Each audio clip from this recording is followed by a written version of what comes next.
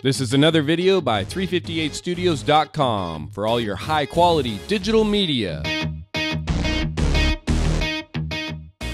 Wow, Outlook 2013. I love the simplicity and I like the way that they cleaned up the menus and have a minimalist approach to the whole layout, but they completely misfired when it comes to making it easy to insert a picture into the body of an email. I spent 15 to 20 minutes researching where the insert menu went in this newer version of Outlook. And for those of you who know me, you know that's a long time. Here's our scenario. We want to send an email with a reply that has a screenshot or a picture. Let's go ahead and click on reply, and you'll notice that the top of the screen, there's no longer an insert menu. I painstakingly looked through every menu to try and find the insert a picture button, but it isn't there. Here's the trick.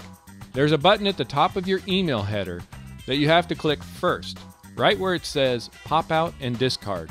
I'll give you one guess which one we're going to click.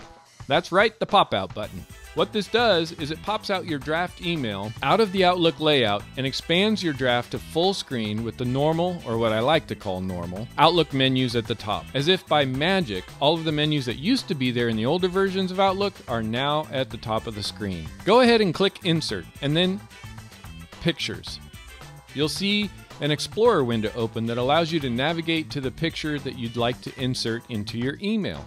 One thing you'll notice is the picture will come out in full size. If you have a high-resolution image, you may want to trim or crop the image to better fit. This way, when people look at your picture, it doesn't blow out their whole screen.